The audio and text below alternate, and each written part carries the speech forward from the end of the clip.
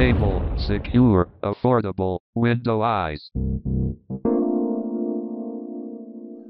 Welcome to another How Do I Do That? GW Micro presentation.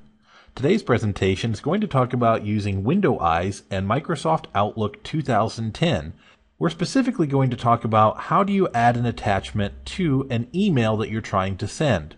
On my screen, I already have Microsoft Outlook 2010 up and running. If I do a Control-Shift-T, you'll be able to hear it. Inbox studenttraining.gwmicro.com Microsoft Outlook maximized. So first of all, it tells me that I'm in my inbox. It tells me that I'm maximized. The next thing I'm going to do is press Control-N to start a new email message. So Control-N. N. Untitled message HTML. To rich edit. Now this opens up a new window, so let's check out to see if it's maximized. So I'm going to press Control-Shift-T. Untitled message HTML normal. And it says normal, so the first thing I need to do is maximize this window. So I'm going to press Alt Spacebar. Space. System Restore R disabled. And the letter X. That will activate the maximize option. X.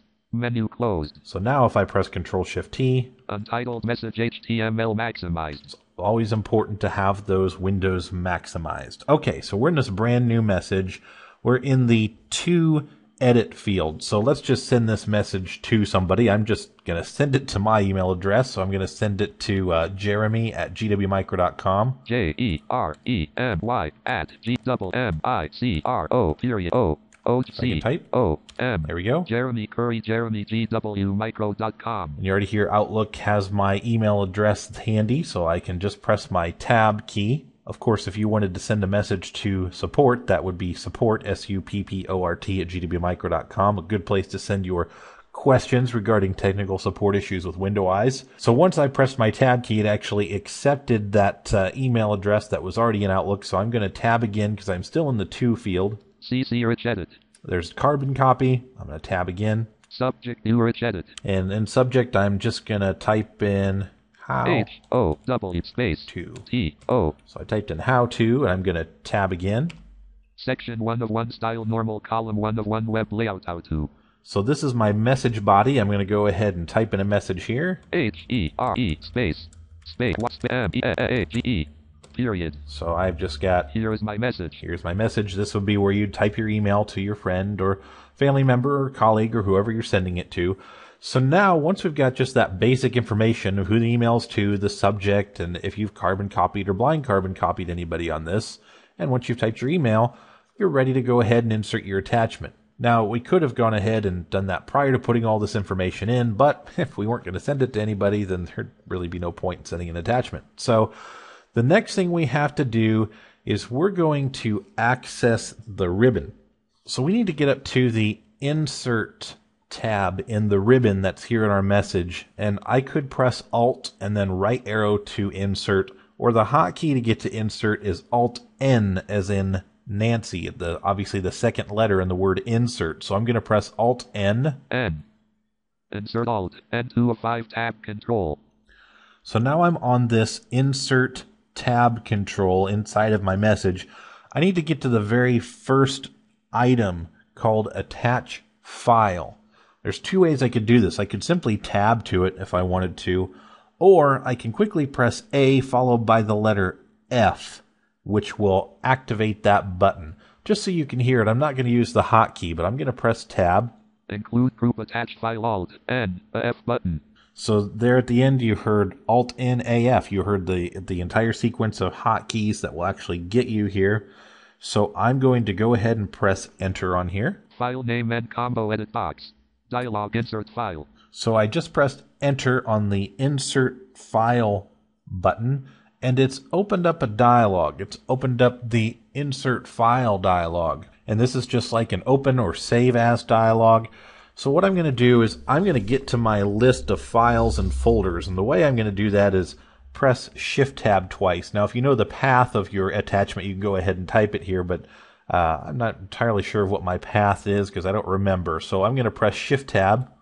List box. Shortcut state modified 2/3/2012 AM type file folder 1 of 3. So I pressed Shift-Tab twice to get here. I'm using Windows 7. If you're using Windows XP, it may only be once. but I pressed Shift Tab twice to get here, and I already have an attachment. This is actually a list of files on the desktop. I have an attachment, a document called test. And so what I'm going to do is down arrow to test. Internet Explorer test date modified 2/3/2012 11/26. All right, and I press Control to silence that because you don't need to hear all the details about test. But here is my file that I want to attach, so I'm simply going to press Enter here. How to message HTML. Style normal column 1 of 1 web layout how to. And now I have my file attached. If I want to verify that, I can press Alt-7. Attach T blank test.docs 12 KB. And there it is. It tells me that my attachment is already attached to my message. So now I'm ready to send this. And once I'm ready to send this inside of Outlook, all I have to do is press Alt-S as in Sam, and it's going to send. S. Date 3 weeks ago.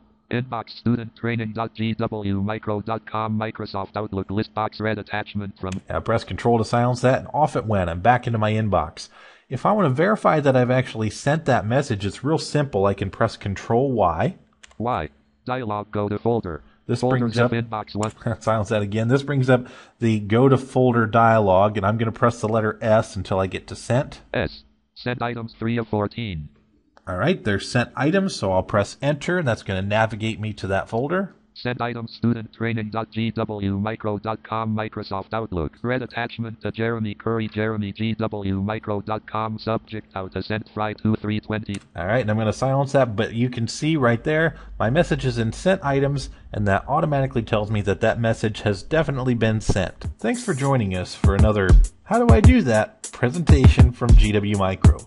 For any technical support questions, you can contact our technical support department at support, S-U-P-P-O-R-T, at gwmicro.com, or call technical support at 260-489-3671.